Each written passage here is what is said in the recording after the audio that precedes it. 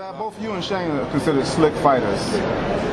What do you consider the main differences in your styles? Do you consider Shane as a slick fighter? Well, I mean, yeah and no. To me, Shane is a fighter with a lack of defense. I mean, he cannot flip a jab to save his life. What do you mean? You don't move his head? He does not move his head. I mean, you watch Ricky Wright, they do. Look at the jab count. It was, tremendous. You know what I mean? He eats a jab all day, all night long. You know what I mean? So, as far as being slick, I don't see that. And Cotto did better with his jab than people thought he was going to do.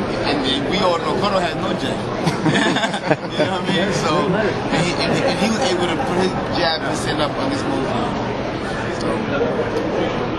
How about Shane against Southpaw? Oh no, he does terrible. Fought Winky. Who else? He fought we got a whole bunch of. He fought Winky. He fought what's his guy? Willie Wise. Willie Wise. He fought Willie Wise. Oh yeah, we going Willie way Wise. back. Yeah, we got all the tapes. Who else? I could beat Willie Wise. And you could beat Willie, and you see how Willie chucks him up a little bit. You know? Yeah, that was good. Yeah. Who else? You saying you think he's the same fighter as he was back in the day? I mean, he's changed a little bit. I mean, let me rephrase what I'm saying, guys. I want you guys to think that I'm saying Mosley is a terrible fighter. Mosley's a great fighter. He's great at what he does. He has great skill. He's a great athlete. I just think that coming in this fight, my mental and my preparation for this fight is so tremendous that I'm really not worried about nothing that should really bring to the fight. But he's a great athlete. He's a great boxer. He's done great in the sport of boxing. But just that come May 31st, I'm focused. I'm ready to go. Zab, people who are critical of you consider you basically a 4-round fighter, meaning after 4 rounds, somehow you mentally seem to fall apart and you give up. What's going to be different now? I mean, why should people believe in you now? I mean, listen, Butterbean was a 4-round fight. You know what I mean? Anything can happen, you know? You know what I mean? You did go 10 with Larry, right? Yeah, you know, a lot of times my fights don't go past the 4. You know what I mean? But like I said, we all know the what ifs.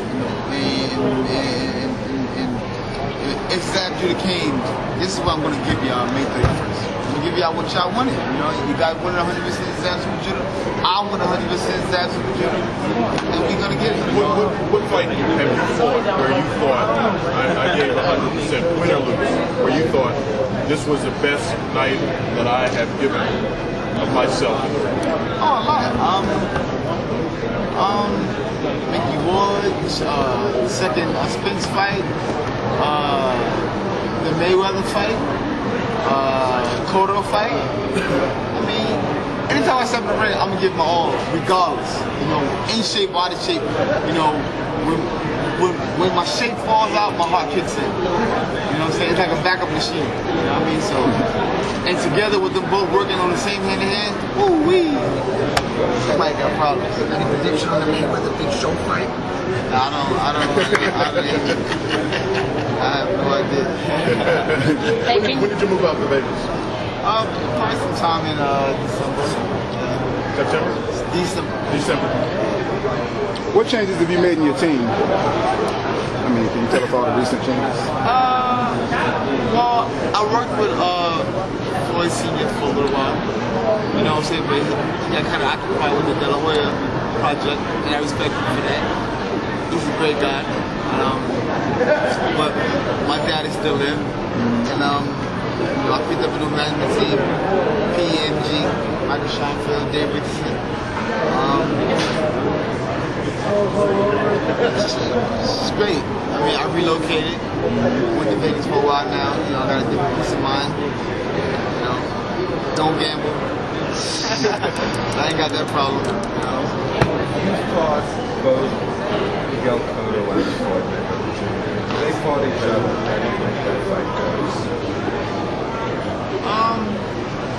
It's a good fight. It just depends. You know, Floyd is a very well-conditioned fighter. You know, more or less out of skill or anything, Floyd comes in every fight 100% in totally great condition. So that means a lot to fights. You know? How's everything? Anything for your fans in Brooklyn? I love y'all. Miss you guys. I love y'all. May 31st. Don't miss it. Pay-per-view. Check it out. It's your boy. Did you think that Miguel kind of lost steam in the later rounds against Mosley, or do you think that? I think he got bored. It was a boring fight, you know what I mean? It was a boring fight. It was nothing like, you know what? Shane keeps trying to, use his fight with Mosley and my fight. Oh, he went the distance. You survived the fight. That's all he did was survive. If you look at Mosley and Cotto fight, after Cotto fought Mosley, Cotto went uptown to the salsa spot where Sosa dancing, you know what I'm saying? And Cotto left me, he went straight to the hospital. You know what I'm saying? It's a difference. Not to take anything from Cotto. Cotto's a great fighter, he's great, but it was a different fight, a different night. You know what I mean? With Mosley, it was a walk in the park. With Zab Super Judah, like he went through a meat grinder. You know what I mean? So, I mean, it explained itself. But when you talk to him, he's gonna try to sit here and say, oh, he had a better fight that night and he survived 12 rounds. Okay, so what? So what? What did that mean? Nothing. You know, I survived 6 devastating low blows and kept going. Think you would have won the fight without those low blows? I think so. I mean, I know so. Yeah, I know so. They were intentional. I mean, you know what? By me saying that, I'll be throwing him under the bus. You know what I'm saying? I don't care too. You know, I mean, Miguel Cotto, he did what he had to do to win this fight. That's it.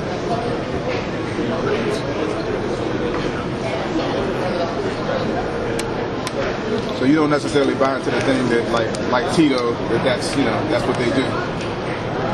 It can happen to any of us. If I'm hurt badly enough where I know that, listen, I know a low blow can save me some time, hey, why not? Hey, hold this. Recover. And while you recover, I'm breathe. You know? It's called survival tactics. So you're from the Hopkins school of thought, whatever it takes. Survival tactics, definitely. What is your training regime going to be like this time against Shane? Say it again? What is your training regime going to be like? Oh, definitely. We enhance everything, you know what I'm saying? Times 10, you know? We're in Mount Charleston every day. We got a nutritionist trainer. We got conditioner trainers, I read now, you know what I mean? I read books and just take my time out and just relax. I relax now, you know what I mean? So it's a different type of living now, you know? I have a beautiful view, so I sit back and read a book and watch my view. So it's a great feeling, you know? I hang out by the pool now. Are you promotionally tied in with anybody right now? No, I mean, when he beats Mosley, he does... Options for... The options are they were very fair from Golden Boy. I was very, very impressed with what Mr. Schaefer offered. How many fights? 3 fights, with one of them which will be a rematch. But the great thing of this, we have our own company, Super Promotions. We're looking at signing some great fighters right now. We're working on some big names. Yeah, you seem to be more mature now. Like in the past, you used to run with a big posse and everything. Yeah. You know, is that all behind you now, pretty much? Well, you know, even when you watch American Gangster, Frank Lucas got every morning ate by himself. You know what I'm saying? Even though he had a big posse, he ate by himself every morning. Self-explanatory. Well, and I think too is that they respect. They know this is do or die for Zab. I think Zab's taking his career more seriously now, and his friends see that. And it's. By the way, they always switch now too. So they're gonna blend in when you see them inside now. You're not gonna know which one they are now. Well, you said his posse sees this as do or die. Yeah, they respect. Does Zab see this as do or die? Oh, definitely. If this doesn't work out, where you at? There's no such thing. It's gonna work out. Trust me. I mean, we all see what happened when you put Zab Super Judah back against the wall. Come through with flying colors. So you guys both, you think you and Shane both have the same amount to lose if either one of you loses this fight? That's why I call it risk. What is it? High risk. High stakes. You know? It's that my steak is filet mignon. Thank you, Dan. Thank you very much. Appreciate it, guys. Thanks. Thank you, guys.